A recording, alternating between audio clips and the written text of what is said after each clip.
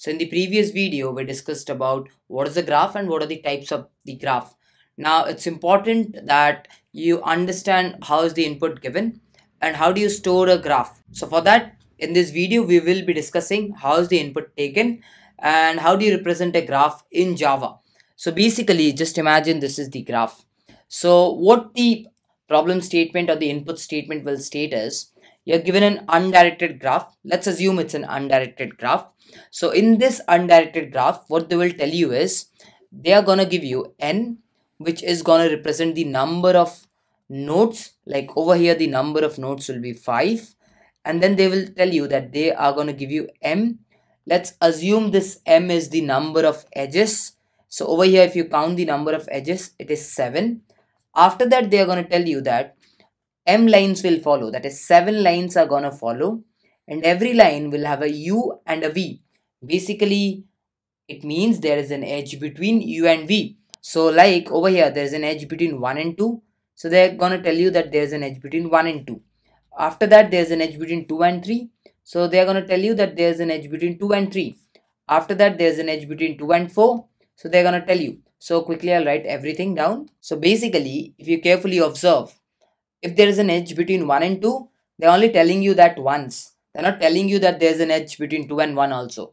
So if it is said 1 and 2, there is an edge, you have to assume that there is an edge between 2 and 1 also in case of an undirected graph. Now, just in case if this was a weighted graph, the third parameter would have been there where they would have told you that there is a weight of the graph. But then we will discuss that at the later half of the video. So how can you store the given input or the given graph in a data structure? So the first way to do this is to use an adjacency matrix. So what you first do is you go and see what is the value of n. So that's 5. And the second thing that you observe is the graph 1 based indexing or is it 0 based indexing? Like over here, the graph is 1 based indexing because it starts from 1, 2, 3, 4, 5. So what you do is you basically create a n plus 1 into n plus 1 matrix. It can be a Boolean matrix, it can be an integer matrix, that is on your choice. So let's create a 6 cross 6 matrix. So you create a 6 cross 6 matrix and you make sure that everything is filled with zeros. Now at first the edge that is given to you is 1, 2. So what you do is go to the first row, yes, then you go to the second column and make this guy 1. So that is basically saying that there's an edge between 1 and 2. If there's an edge between 1 and 2, there is also an edge between 2 and 1. So what you go is you go to the second row and go to the first column and make it 1. Similarly for the next edge, that is 2, 3, you go to the second row and to the third column and make it 1. And you go to the third row and to the second column and make it 1. So both of the edges have been done. And in this way, you can do this for all the edges that are given to you. And at the end, your entire graph data structure will be stored in your adjacency matrix. Now, what are the disadvantages of using this adjacency matrix? Now, what if the value of n that is given to you will be in the range 10 to the power 5? So in that case, there will be a memory problem because you cannot create a 2D array of 10 to the power 5 into 10 to the power 5 because that's going to give you memory limit exceeded. So in that case, we have to use the other one. So before moving on to the other one, let's quickly check out the code for the adjacency matrix in Java. So what we do is initially I have just pre-assigned it without taking the input. So you can take the input, right? And after that, what we do is we create an n plus 1 into n plus 1 integer array. Once we have done that, assume there's an edge between 1 and 2. So we basically go to the first row and the second column and mark it as 1. Similarly, we go to the second row and the first column and mark it as 1. And if there's an edge between 2 and 3, we do the same thing. Go to 2 and 3 and mark it as 1. And then we go to 3 and 2 and mark it as 1. So that is how you can do it in Java. So if I'm going to write that in general terms, I can say adjacency of UV is marked as 1 and similarly adjacency of VU is marked as 1. So that's the general term when you take the input. Basically mark the UV row column and VU row column as 1. So the other way in which you can use the graph data structure will be to use the adjacency list.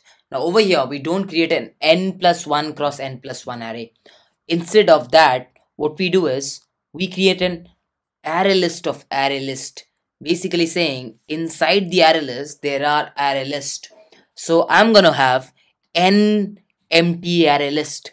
with indexed as 0, 1, 2, 3, 4, 5. So these are 6 array lists that I'm adding into this array list. So single array list is containing 6 empty array lists indexed from 0 to 5. Now whenever there is an edge between 1 and 2, what I do is I go to the first indexed array list, that is this, and I store 2 in it.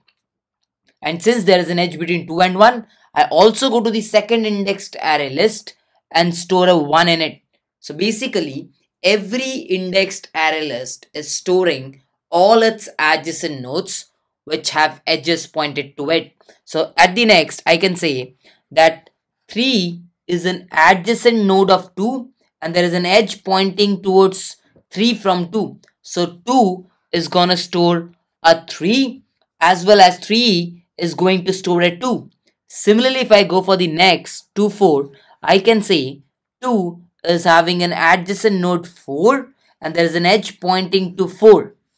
Similarly, 4 is having an adjacent node 2 and there's an edge pointing from 4 to 2. So this is how you're going to store it.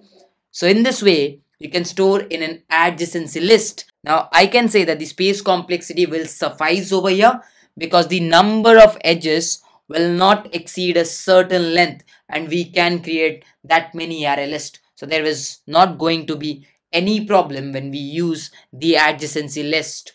So let's check out the Java code for the adjacency list representation of a graph. So what I've done is I've hard coded everything without taking the input. So the number of nodes and the number of edges are 3. After that, I have declared an array list of array list. After that, I've added n plus 1 array list to it. So that is done because it is 1 based indexing. So assume there is an edge between 1 and 2. So I get the array list at the index 1 and I add a 2 to it.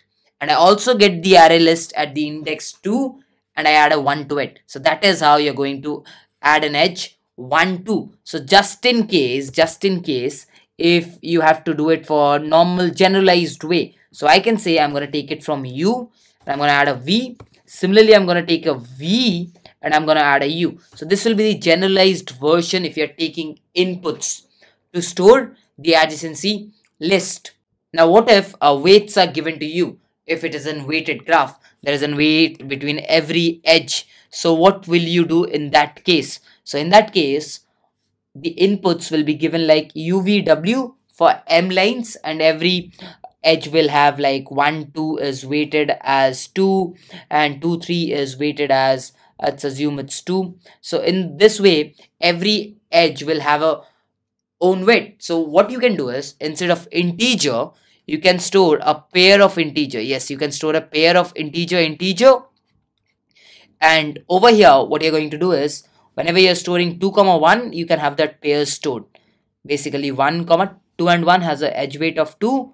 So you basically store it 2 over here. So this is how you can store it. But we are going to discuss this in brief when we are going to solve problems related to weighted graphs in the upcoming videos. So as of now, you can just understand the adjacency list representation and that should be done. So guys, I hope you have understood the adjacency matrix and the adjacency list representation. So just in case if you did, please make sure to hit that like button. And if you're new to our channel, please do subscribe to our channel. With this, I'll be wrapping up this video. Let's meet in the next video of this graph series.